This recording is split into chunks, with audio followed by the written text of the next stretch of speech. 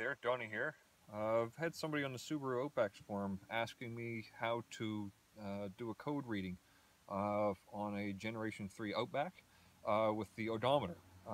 They believe they have a transmission code stored in the computer, and they have a sport light flashing on their dash cluster.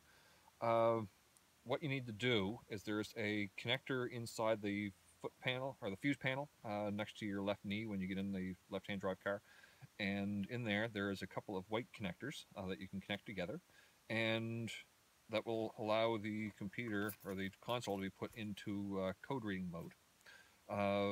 So we're going to get to that now.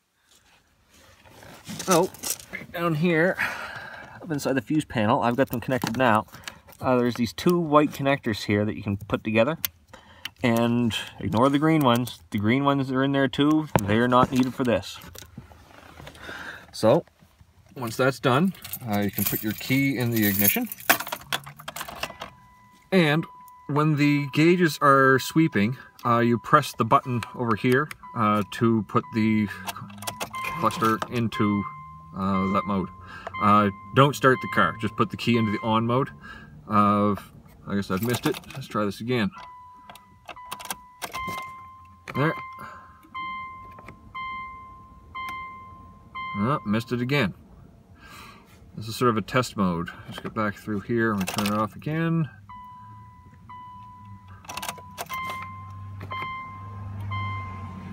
There we go.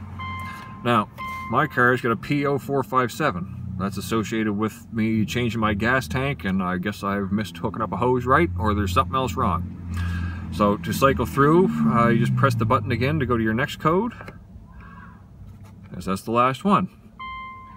And press it again to go through other codes here. I got a CO108, that's for one of the front ABS sensors, and a CO107, and a 111. Those are probably from last winter, spinning the tires, being stuck in snow or something. And when you're done, just turn off the ignition, and that's it. Just unhook the connectors, and you're finished.